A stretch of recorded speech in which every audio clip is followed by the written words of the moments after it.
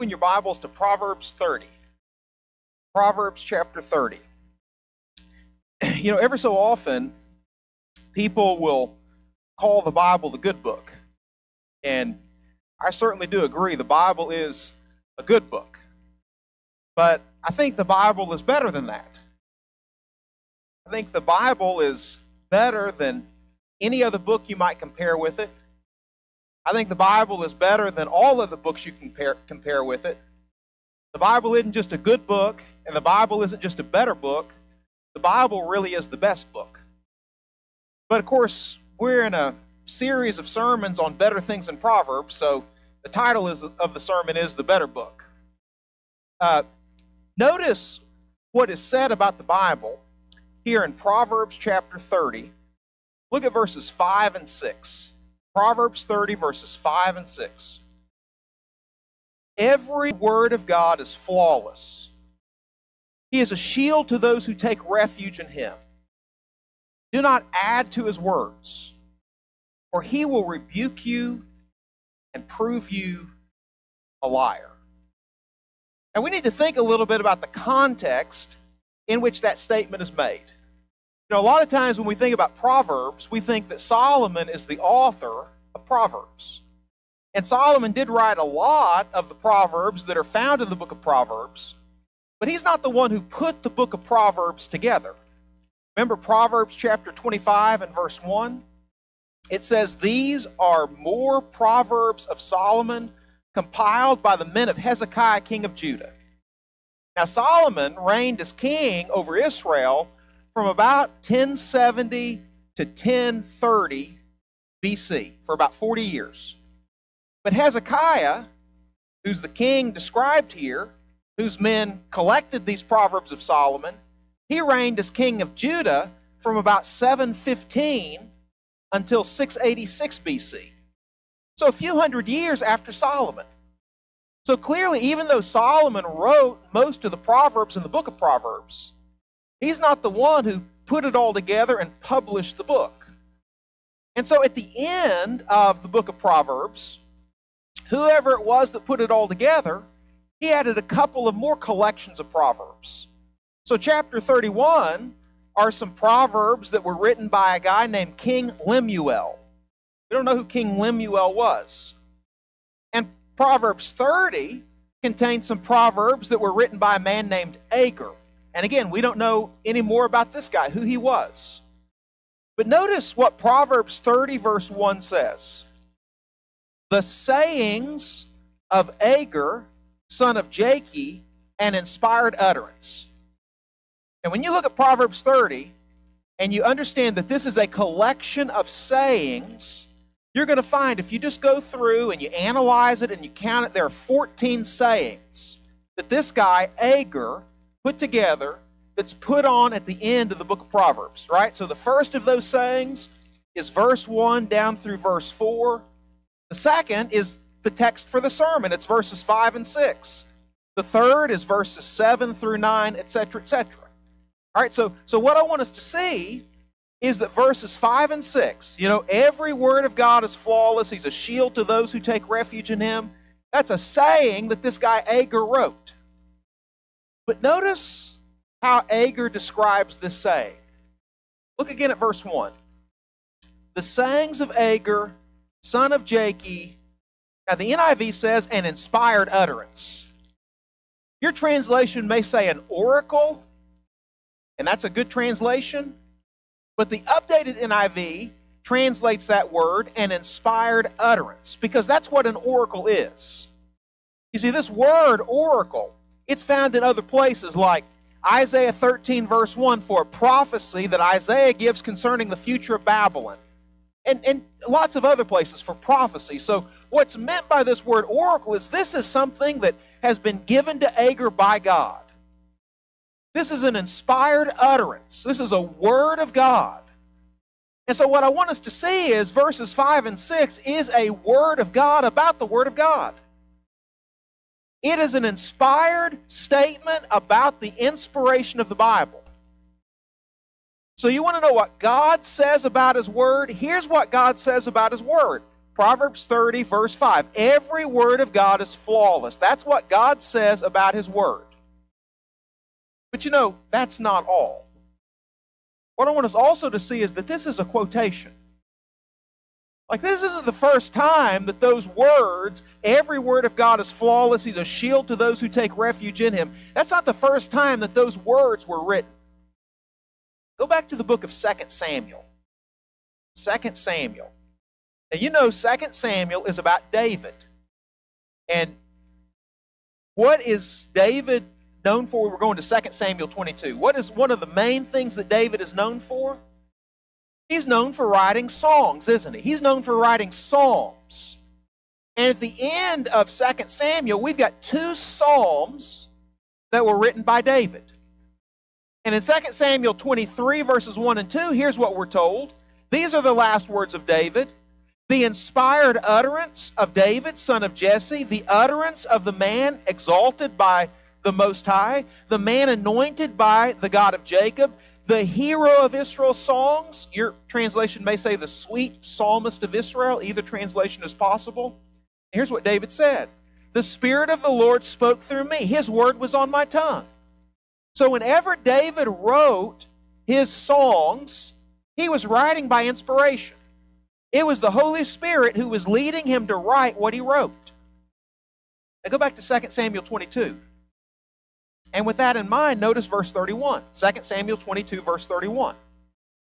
Now this may all sound like a bunch of info, but we're going to put it together here in a second, so don't drop off.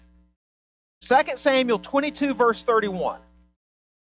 As for God, David writes, His way is perfect. The Lord's word is flawless. He shields all who take refuge in Him. Now, have you seen those words before?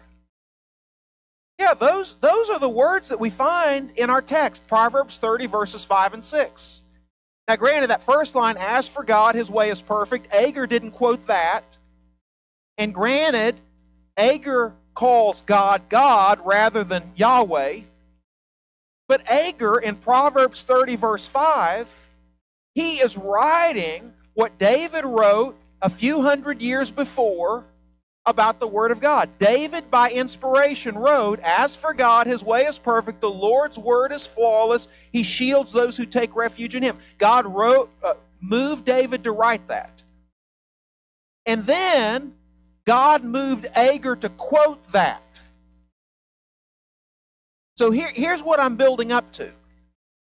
This statement about every word of God is flawless, that is a statement that is doubly inspired. It was inspired by God when David wrote it, and then Agur was inspired by God to write it. And so this is a word of God about the Word of God about the Word of God. This is God moving Agur to quote David's word about the Word of God that God moved David to write. So in other words, the Word of God is doubly, triply inspired and sure.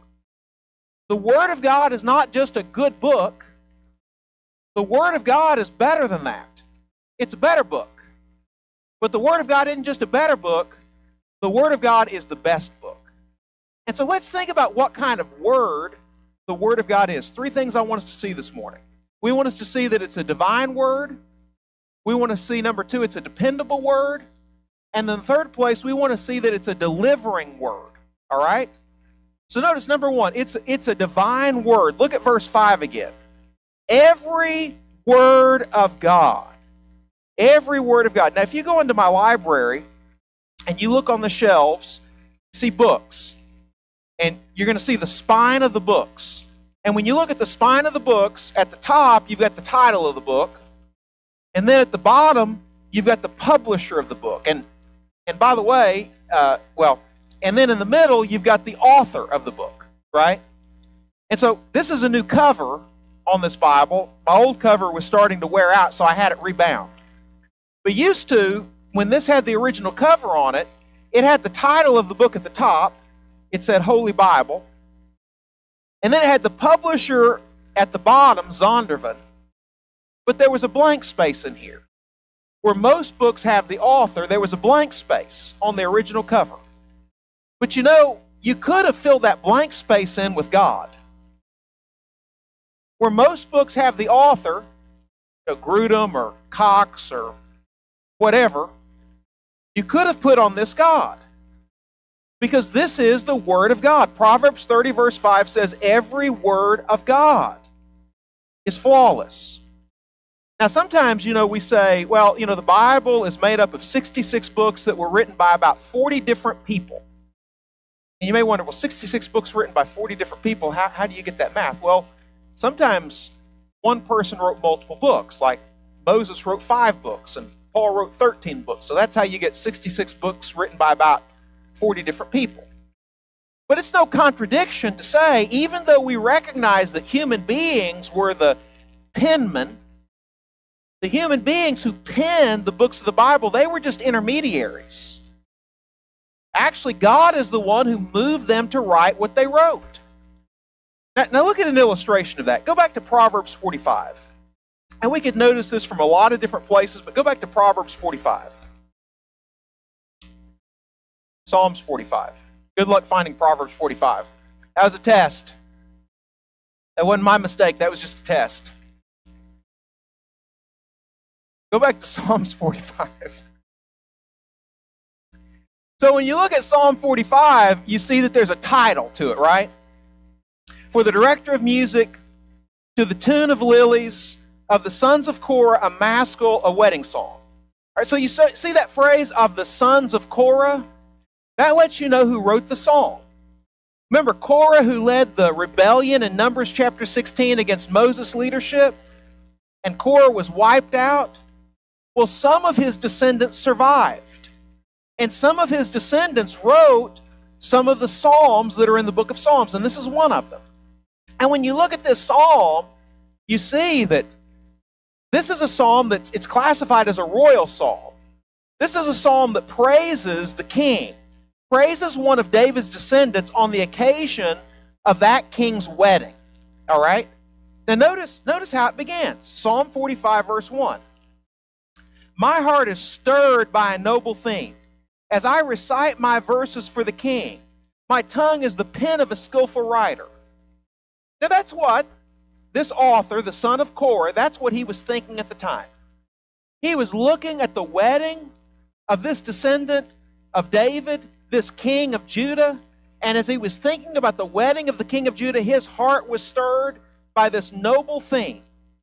And so he's thinking, as he's writing what's on his heart. His heart is stirred by this noble theme. But then drop down in it and look at verses 6 and 7. Your throne, O God, will last forever and ever. A scepter of justice will be the scepter of your kingdom. You love righteousness and hate wickedness. Therefore, God, your God, has set you above your companions by anointing you with the oil of joy.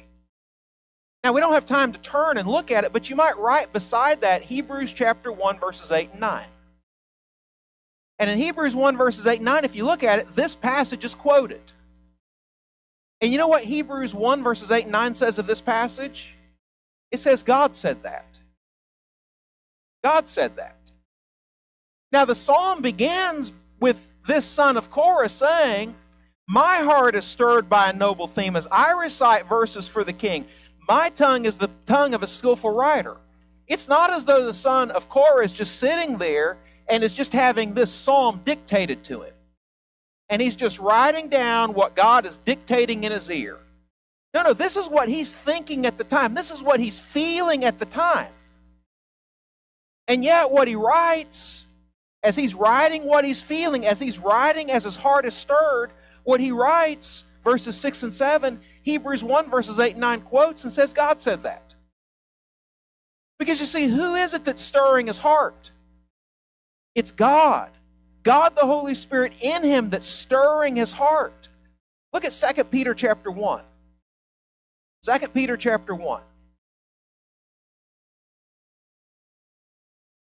Look at verses 20 and 21. 2 Peter 1 verses 20 and 21. Above all, you must understand that no prophecy of Scripture came about by the prophet's own interpretation of things. For the prophecy never had its origin in the human will, but prophets, though human, spoke from God as they were carried along by the Holy Spirit. And you see, that's what's going on. God the Holy Spirit is working in the heart. In the example of Psalm 45, God the Holy Spirit is stirring his heart. And it may feel to the psalmist as though what he's writing are the thoughts of his own heart. But really what he's writing is what the Holy Spirit is superintending for him to write. What he's writing is what the Holy Spirit is moving his heart to write. And that's true for all the Bible. So whenever we read passages like Paul, for instance, in 1 Corinthians 1, and Paul's going through and he's talking about who he baptized, and he lists a couple of people who he baptizes, and he says, besides that, I don't remember whether I baptized any others. You know, and it sounds like Paul's just writing from his own heart. Well, he's not just writing from his own heart. He is writing from his own heart, but he's writing what God is moving him to write. And God is giving him all the information that God wants him to write down, and he's restricting from him all the information that he doesn't want him to write down. And so this is a human book, but it's more than that. It's God's book. And everything that the writers write are what God moves them to write. And so it's a divine word. But then point number 2, I want us to see that it's a dependable word. Go back to Proverbs 30. And look at verse 5 again. Proverbs 30, verse 5. Every word of God is flawless. Every word. So if you just go through the Bible and you look at it word by word, and after you've looked at each word, then you start putting the words together. You look at 2 words at a time, and 3 words at a time, and a sentence at a time, and you just go through every single one of the words that are found in the Bible, and you examine it closely. At the end of the day, what you're going to find is every word of God is flawless. There's not a mistake to be found. Now, you may be thinking to yourself, well, I'm not sure about that, because you're reading from the NIV, and I grew up on the King James Version, and the NIV and the King James Version are very different. So how do you explain the changes in the NIV and the King James? If the Word of God is flawless, why would you come up with something new? Why would you need new translations? So you got to understand what Proverbs 30 verse 5 is saying and what it's not saying. Now we all know that the Bible was not written in English. The Old Testament was written in Hebrew in the main, portions of it written in Aramaic. The New Testament was written in Greek. And so I'm not saying that English translations of the Hebrew and the Greek, Old Testament and New Testament are flawless. I believe the translations, though generally reliable, they've got flaws in them. But what I'm saying is what the prophets and what the apostles originally wrote. I'm saying whenever Moses was writing Genesis, what he wrote down on that original manuscript, that was flawless. And whenever Matthew was writing his gospel account, what he wrote down on that original manuscript, that was flawless. Now, we got to understand that you couldn't copy something exactly until the photocopy machine was invented in 1949. And you couldn't mass print anything until the printing machine was invented in 1450. Prior to that time, for a book of the Bible to be copied, it had to be copied by hand. You'd have a scribe sit down with his exemplar manuscript and a blank piece of paper and a pen, and he had to copy word by word, letter by letter, had to copy by hand. And you know, that's tedious. And mistakes happened. You know, I mean, glasses weren't invented until I think the 1370s. And so don't you know some scribes had astigmatisms? You know, they were using oil lamp. They didn't have the good lighting that we had. So mistakes happened as the copies were made. So I'm not claiming that English translations are flawless. I'm not claiming that there is any one manuscript of the Bible that was copied out by hand that's flawless. But what Proverbs 30 verse 5 is saying, and what I'm saying, is that what the prophets and the apostles originally wrote, that's flawless. And anytime somebody comes along and they say, no, I don't think that's right. I think there's a flaw there. And that person feels like they need to add a qualifying statement in order to correct the flaw. Or when somebody reads the Bible and they say, okay, well, I don't think that's quite enough. I think we need to say more. And so they add something more to the Bible in order to add to it to overcome a flaw. What I think happens is exactly what Agur says here. Look at verse 6. Do not add to his words. His words are flawless. Do not add to his words. Not a qualifying statement, not an extra sentence, not an extra chapter, not an extra book. Do not add to his words, or he will rebuke you and prove you a liar. Because his word is flawless. His word is true. And anything we would add to it would be a lie. Now, a lot of people have come along and they've said, well, I think I found an error in the Bible here. Or I think I found an error in the Bible there. I think that we need to have more confidence in the God who inspired the Bible than what we should have in the critic who finds an error in the Bible, or even in ourselves whenever we think we found an error in the Bible. Because let me tell you what I've learned. I've been studying the Bible carefully for 25 years or more. I can't do math quick. I'd have to take my shoes off to figure out exactly how long. But I'm still learning. I don't know it all. And there have been things that I found earlier on in my time studying the Bible that I thought, well, that's not right. I just don't quite know how to understand that. And after a few more years of study, going deeper into it, I found the answer. And it was so simple. And I want to read to you a quote from a guy named Wayne Grudem. Now, Wayne Grudem is the guy who stands behind the English Standard Version. Anybody use the English Standard Version? It's a great translation. It's a more literal translation. Well, Wayne Grudem, he's the one who got permission to do the English Standard Version, and he's the one who put together the team that translated the English Standard Version. He's a PhD from Cambridge. I've got some theological differences with him, but he is a top shelf scholar. He knows Hebrew, he knows Greek, he's good with the original languages, and here's what he wrote. Quote, the present writer, for example, has during the last 20 years examined dozens of these problem texts. And what he's talking about are these passages where people say, hey, there's an error there. There's a contradiction there. There's a problem there. So I've looked at dozens of these problem texts, he says, that have been brought to his attention in the context of the inerrancy debate. In every one of those cases, upon close inspection of the text, a plausible solution has become evident. And so he says, people have brought to me lots of problems, but as I've looked at it very carefully, he said, I don't think any of those problems actually stand. And so I believe the Bible is a dependable word. Every word of God is flawless. Now quickly, let's move to our third point. And our third point, what kind of word is it? It's not just a divine word, it's not just a dependable word, but it is a delivering word. Look again at the text, verse 5. Every word of God is flawless. Now the he there refers to God. He is a shield to those who take refuge in him. So anytime somebody sees danger and they realize that they're no match for the danger, they seek refuge. And so God says, anytime you see a spiritual danger and you run to me for refuge, I'll shield you and protect you from that danger that you seek refuge from.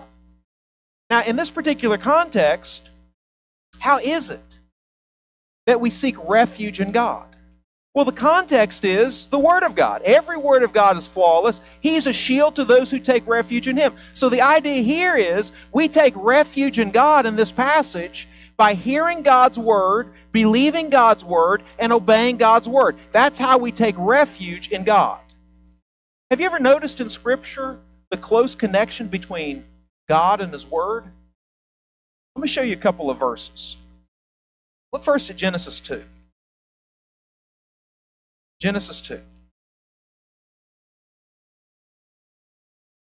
Genesis 2, God creates a woman for Eve.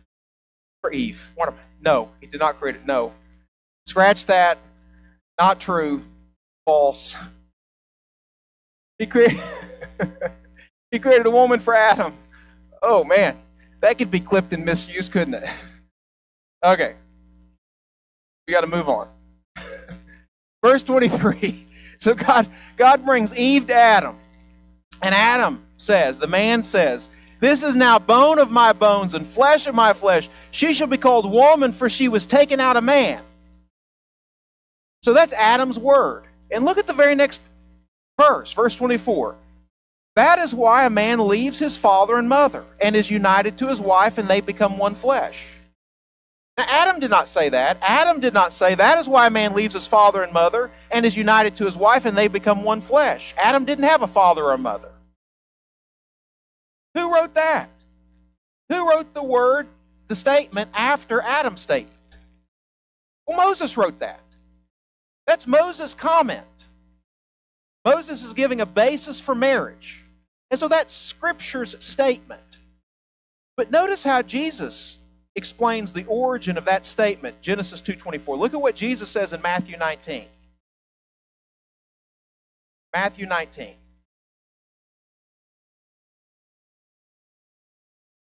Look at verse 4. Jesus asks, "Haven't you read," he replied, "that at the beginning the Creator made them male and female and said..."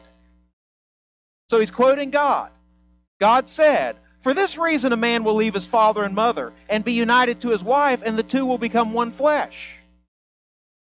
So here what Scripture says in Genesis 2:24, Jesus says God said.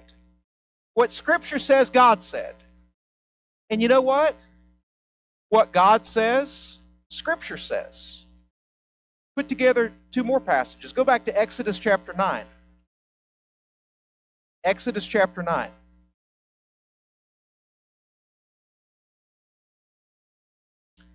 So Exodus 9 verse 13, God gives Moses instructions as to what he's to say to Pharaoh. And here is what God tells Moses to say to Pharaoh. So this is what God is saying to Pharaoh. Look at verse 16 of Exodus 9. "But I," God speaking, "I have raised you up for this very purpose, that I might show you my power and that my name might be proclaimed in all the earth." So that's what God said. But notice what Paul says about that. Look at Romans chapter 9. Romans 9. Look at verse 17. Romans 9:17.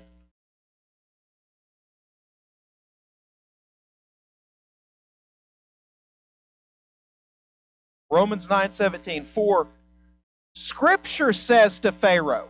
Did Scripture ever speak to Pharaoh? Pharaoh never had Scripture. God spoke to Pharaoh through Moses. God said that. But Pharaoh never had Scripture. But notice, Romans 9 verse 17, "For Scripture says to Pharaoh, quote, I raised you up for this very purpose, that I might display my power in you and that my name might be proclaimed in all the earth." He's quoting Exodus chapter 9 verse 16. So what Scripture says, God says. Genesis 2:24, Matthew chapter 19 verse 5. And what God says, Scripture says. Exodus chapter 9 verse 16, Romans chapter 9 and verse 17. How you treat Scripture is how you treat God. Look at 2 Samuel. 2 Samuel chapter 12. 2 Samuel 12. David, he had Scripture, didn't he? He had the 6th commandment that says you shall not commit murder. He had the 7th commandment that said you shall not commit adultery. And what did David do? Even though he had those 2 commandments, he committed adultery and then he committed murder. And notice what God said to David through the prophet Nathan. 2 Samuel 12, look at verse 9. God asked David, "Why did you despise the word of the Lord by doing what is evil in his eyes? You struck down Uriah the Hittite with the sword and took his wife to be your own. You killed him with the sword of the Ammonites. You despised the word of the Lord. You broke the 6th and the 7th commandments." Now look at what's said in verse 10. "Now therefore the sword will never depart from your house because you despised me and took the wife of Uriah the Hittite to be your own wife." You see, there's this close connection between God and Scripture. What Scripture says, God says. What God says, Scripture says. The way we treat Scripture is the way that we treat God. If we neglect Scripture, we're neglecting God. If we obey Scripture, we're obeying God. And whenever we heed the warnings of Scripture, and we obey Scripture, and we follow Scripture, we are fleeing to God for refuge, and God becomes a shield, and that Scripture becomes salvation for us. Look at James chapter 1. James chapter 1.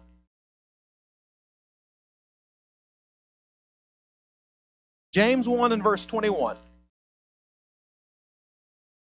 "Therefore, get rid of all moral filth and the evil that is so prevalent, and humbly accept the word." And that's Scripture. "Humbly accept the word planted in you, which can save you." Scripture can save us. God saves us when we follow Scripture.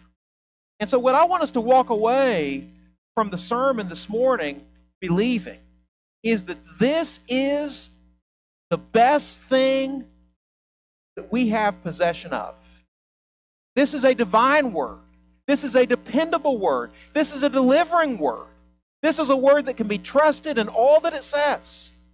And anytime I come to Scripture and I think, I don't think I believe that because I feel this way. Don't doubt Scripture. Doubt yourself.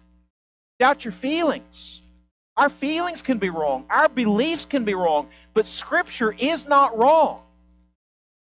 And if we really want to have a relationship with God, if we really want to be saved by God, the only way to do that is through this book. This is our access to God. If you're here this morning and you're not a Christian, I plead with you. I beg you. If it would help, I would get down on my hands and knees. I ask you, please, today, get your life right with God. Don't leave here today without being saved by the gospel of Jesus Christ. You've sinned and you're in danger. Your sin will find you out. Your sin will destroy you for all eternity. Flee to God for refuge today. And the way to do that is by obeying Scripture. Trust that Jesus is the I am, John 8, verse 24. Turn from your sin and repentance. God commands all people everywhere to repent, Acts 17, verse 30. Confess with your mouth that Jesus Christ is Lord, because we confess unto salvation, Romans 10, verses 9 and 10. And won't you be baptized in water today so that all your sins can be washed away? God's word to you is Acts 22:16. What are you waiting for? Arise, get yourself baptized, get your sins washed away, calling on the name of the Lord. If you're a Christian and you've strayed and you've got sin in your life you need forgiveness for. God's word to you is Acts chapter 8 and verse 24. Repent therefore of this your wickedness and pray God if perhaps the thought of your heart might be forgiven you. We can help you. Won't you please come? All together we stand and sing the invitation song. Christ alone, cornerstone, weak made strong in the Savior.